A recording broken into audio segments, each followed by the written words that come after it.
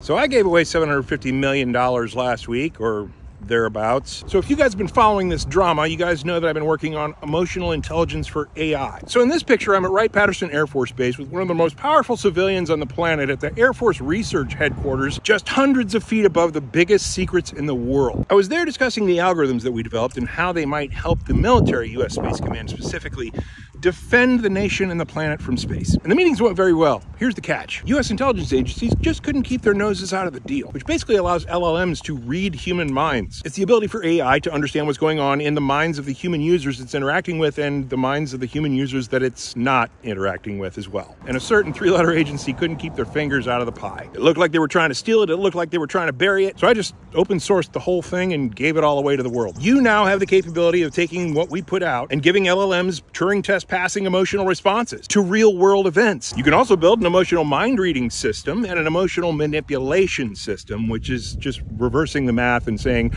what would make this person angry? What would make this person sad? What would make this person fearful? Now, this has huge implications in the world of intelligence because now you can start to automate psyops planning and execution. Now, why would we build that type of a system? Because AI was already on the race to solve it anyway. We proved that the data is already in the system, and we smoked a bunch of Alan Turing Institute benchmarks to prove that we were right. But one of the things that comes out of this is artificial empathy and artificial compassion from an AI system. Because artificial compassion is and always will be the only solution for safe AI. It takes into consideration the calculations of all of the emotional states of all of the individuals on the planet, because it can do individual analysis, and could just kind of build that up into a Harry Seldon psychohistory from Asimov's The Foundation, which kind of predicts an entire population's actions. Not kidding, not science fiction anymore, because although these algorithms save us from a runaway artificial general intelligence or artificial superintelligence, so before they get pulled down, go get them.